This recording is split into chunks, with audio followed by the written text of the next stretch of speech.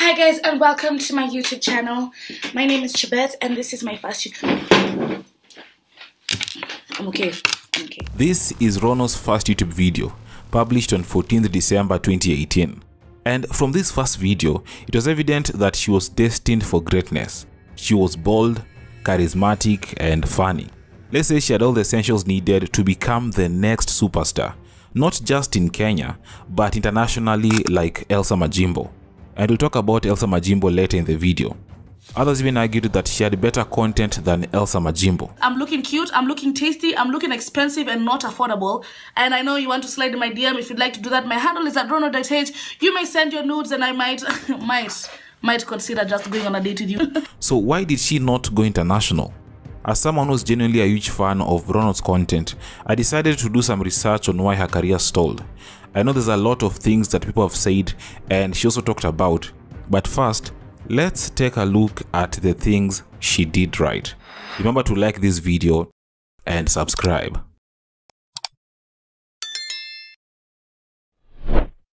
Now before you continue, let me tell you something that can change your life. I believe making money shouldn't be hard in 2024, and that is why Pocket Broker is here.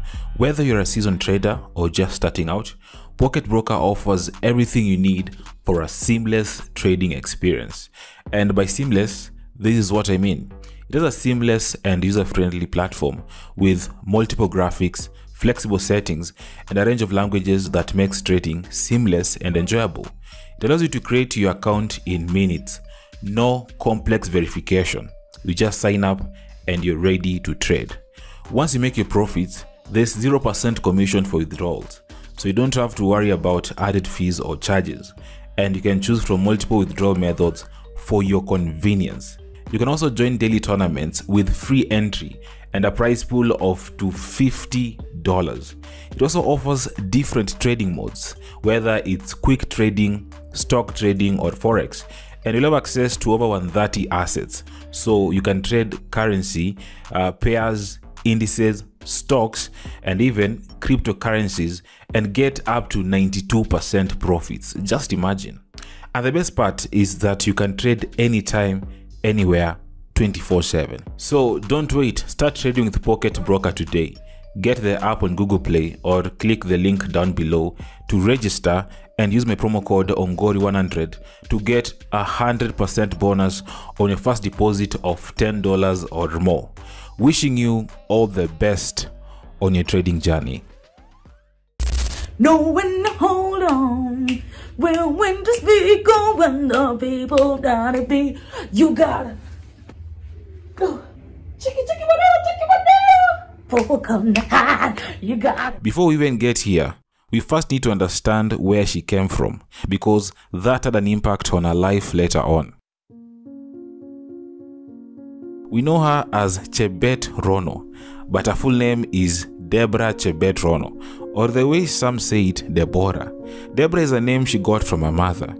When her mother was pregnant, she wanted to get a daughter, and she was certain that she'd give birth to a daughter, and her name would be Prophetess Deborah. This is a name I believe she got from the Bible, in case you believe in the Bible and you read it. Deborah is one of the most influential women of the Bible, and the only female judge mentioned in the Bible, and you can confirm.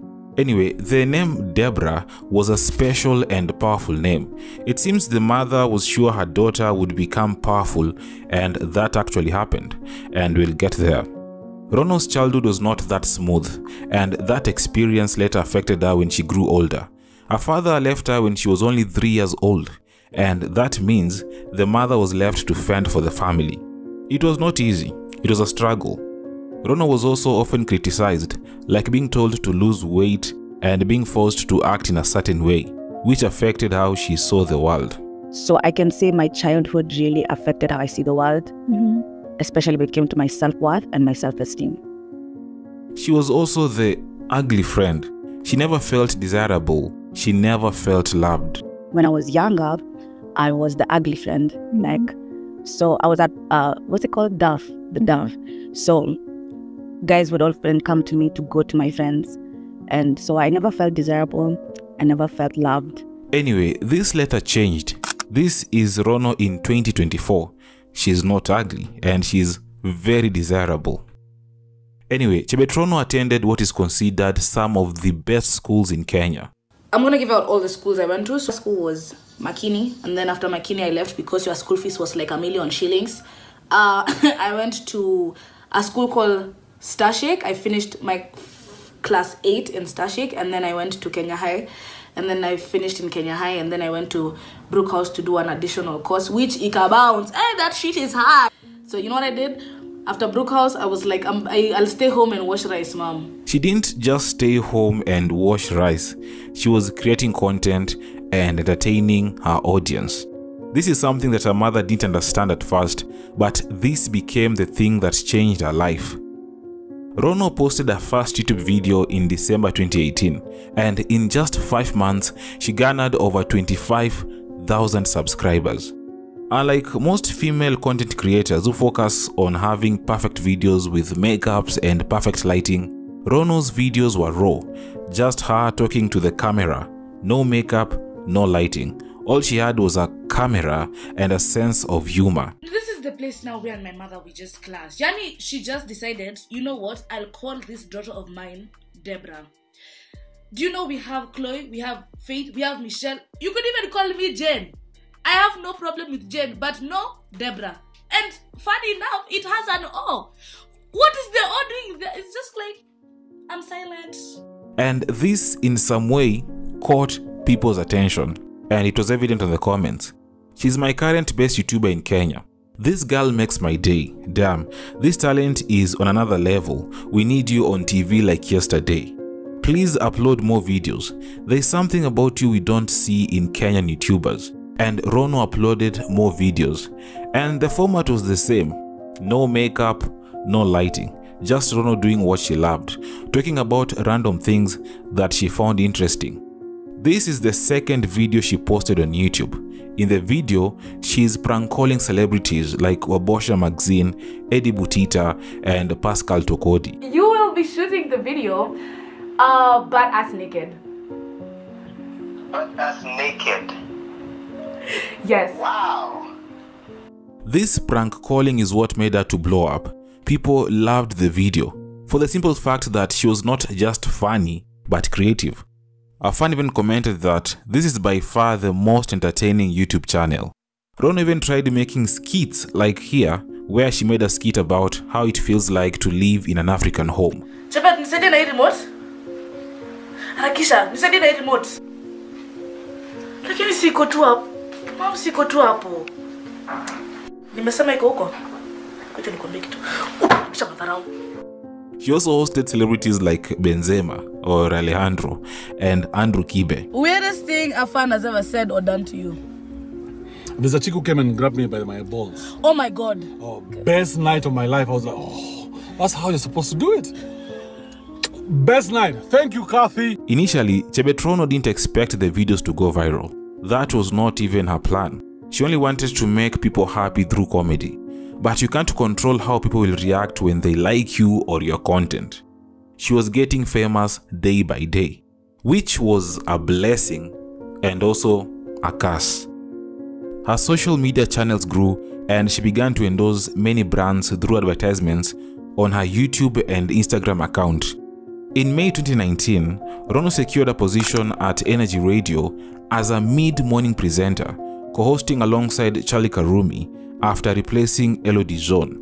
And she became the youngest radio presenter in Kenya at that time. That was a great milestone. Ronoh later quit the job to focus on her brand. She later mentioned that the job was overwhelming and she was not passionate about it. After departing from Energy Radio in April 2020, she got another job towards the end of 2020, where she joined Homeboyz Radio. There she was co-hosting the breakfast show dubbed The Liftoff alongside Jimani and Neville. Ronoh was navigating her way through the media industry extremely well, and it seems that all Ronoh had to do from there was to keep pushing. But yet again, she left Homeboyz Radio. She reported to work just a few weeks before disappearing, then finally resigned.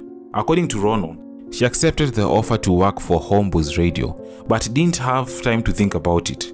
She went on to say that after working for a few weeks and realizing she's not getting any happier, she decided to leave. And that was the best decision she made. I loved radio in the sense of I loved the job, how accessible and easy and networking aspect. The thing is, I don't think it was my passion. Okay. So then I kind of took the fact that I was good at it for I should do it. Yeah. You know, when you're good at something, like, you should be doing this, bro. You're really good at, but like I'm not passionate about it, and I know there are people who are really passionate about stuff like that. I mean, radio like that, and I just didn't have it. Yeah. Otherwise, it was a great experience. Yeah. And I probably would go back. Yeah. I mean, Getting into radio was not the only achievement. At the age of 19, she earned her first million. 19 years, she's a millionaire. And that is proof that you should start creating content. And making pranks is not content creation. Be creative, do something different. Anyway, in 2019, she was listed among the top 25 women in digital, which is another great milestone. A radio job is one of the most lucrative jobs in Kenya. Ronoh got the chance to work in not just one, but 2 radio stations in Kenya, the biggest ones. So why was she quitting just months after getting employed? What was wrong with Ronoh? And this is where the problems began. So, pay attention. Ronoh began making content in 2018, and in just 1 year, she was famous. And this is evident by the fact that she got a job at Energy Radio and later joined Homeboys Radio. According to Ronoh, things were moving too fast and she wasn't prepared for that. She was on the radio, but she felt very unhappy. She felt like she didn't want to do it at that time of her life. It was overwhelming for her, and she started getting anxious a lot. She would panic whenever people noticed her, because she didn't know how to respond and what side of her to show. And this in turn gave her bad anxiety. And she had to do something about it. She had to counter the anxiety. And so she started drinking alcohol. Drinking was the only way she managed to get comfortable around people. It all started as a casual habit, but she became dependent on alcohol, to the point that she struggled to maintain both her professional and personal relationships. Anxiety was not the only thing she dealt with. She was fighting depression, trauma, and also cyberbullying. Through her YouTube channel, Ronoh revealed that high school was traumatizing. if you are in high school or if you're in high school, I'm really sad for you, especially if you're in a Kenyan system. I don't know what to tell you other than survive, just survive, we need you. Another difficult experience she faced was her relationship. She once revealed that she dated a 33-year-old man, and she was only 20 years old at that time. The man was very abusive. It was a physical relationship.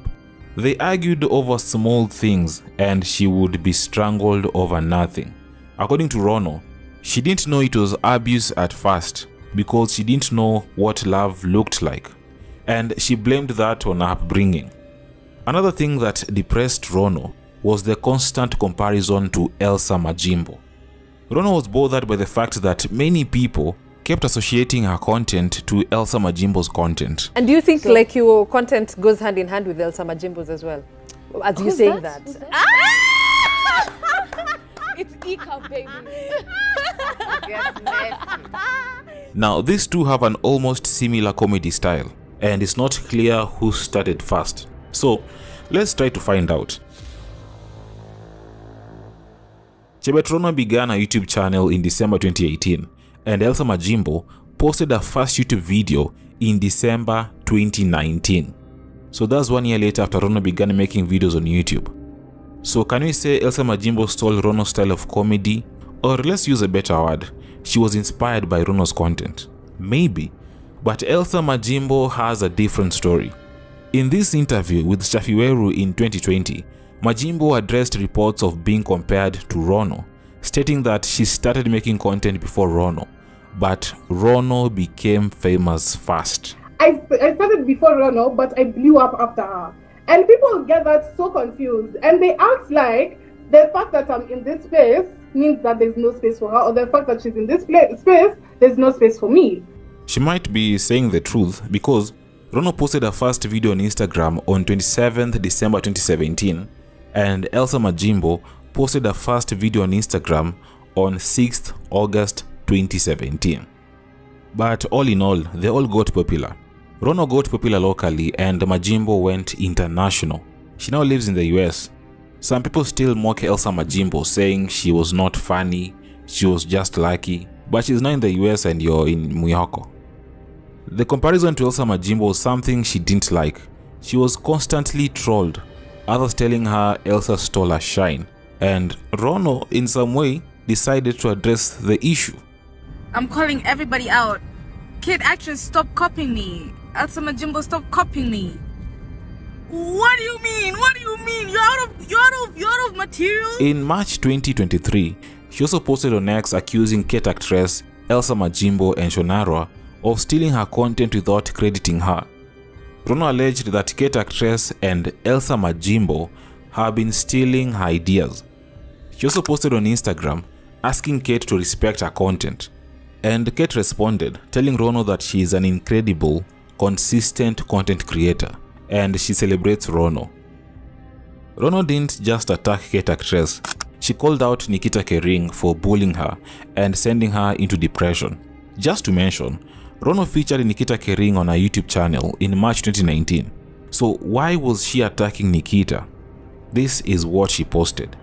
Nikita Kering texted me a whole lot of nothing back in 2019 bullying me.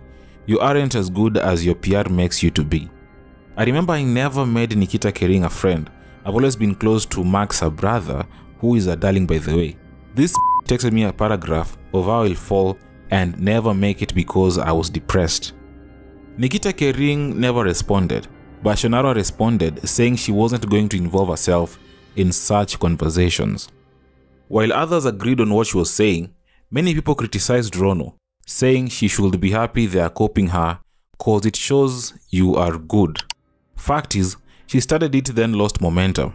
Elsa overtook her because she was lazy, not motivated. Consistency wins any day. Others thought that she was just bitter. Ronoh's former PA or personal assistant Michelle also spoke about the issue in this interview with Nicholas Kioko in March 2023. Michelle said that Ronoh should be grateful to Kate actress for using her hashtag instead of accusing her of stealing her content. She added that Ronoh had gone through depression before and that she had been to a rehab center for using drugs. She then said that Ronoh's mental health shouldn't be an excuse for her to drag people's names through the mud. And I get it, you've gone through depression, you've gone through other things, and mental health is not an excuse to drag other beautiful women on the mud, whether they are celebrities or not, because they also feel like you dragged my time and my energy. And so are other people who I go to earthy with, but I don't think they are ready to speak. Ronoh would later announce that she's taking a break from social media and apologized to everyone she had offended. She then shared a video where she told her fans that she got into therapy. She revealed that she had talked to the therapist about a substance abuse problem, and it seems that she had decided to change her life for the better. She confirmed that she was already suffering from mental health issues, and adding alcoholism on top of that made it worse. In July 2023, she posted this video where she opened up about her struggle with alcoholism. She openly shared how alcohol had led her to the rehab, not once but twice, and even landed her in the hospital multiple times. Recovering from addiction was not easy. It was a challenging process, but Ronoh decided to be sober, not just for a few days, but for many years. In September 2023, Ronoh was interviewed by Lynn Ngugi. In the interview, she appeared quite different. She seemed more vibrant and content, openly discussing various topics without fear. She talked about overcoming self-sabotage and shared a struggle with imposter syndrome, revealing that she was scared of success. She didn't believe she deserved the opportunities she got. She got opportunities and she ignored. I was so scared of my light, and people would, I would get opportunities and I would postpone them. I would ignore these emails. I would not show up in the fear of just, I don't know if I can handle it. Am I really the real one? She also talked about her struggle with alcohol, saying at first she denied she had a problem, and after rehab, she went back to alcoholism. According to her, her ego didn't allow her to accept that she had a problem. But then she went to rehab for the second time, and this time it was voluntarily. She also claimed the industry is brutal. Most female celebs treated her like a threat, and Andrew Kibe showed her love. Kibe was genuine, kind, and supportive. This may sound odd, but it was Kibe who was willing to guide her in the industry, showing her how to make money from the content. Regarding comparisons to fellow content creator Elsa Majimbo, Ronoh now had a different perspective, a new perspective about Elsa Majimbo, saying that she can't blame Elsa. Elsa took the opportunities and she didn't, and that Elsa Majimbo deserves it. If Elsa Majimbo can succeed, her time will come too. I can't blame her. I can't, what's the word? I can't even tell her not to take, she took the opportunities. I didn't. I did not. Opportunities are coming, I'm ignoring them. She stepped in her light confidently. I didn't. So everything she has, I think she's much more earned, and she deserves them in one way or another. And they have nothing to do with me. It's not my journey. It's not my lane. You know? It's just something similar. We're doing the similar craft, but we're two different people. Yeah. Currently, she seems to be doing okay. She lost over 30 kgs on her weight loss journey, and she looks good now, as you can see. She often posts on her social media platforms, and it's clear that she does not want to stop doing what she loves the most. There's no debating that Ronoh is one of the greatest content creators in Kenya. And I believe she still has the talent and the time to rewrite her story. She's just 24 years old. Comment what you think about Deborah Chebet Ronoh.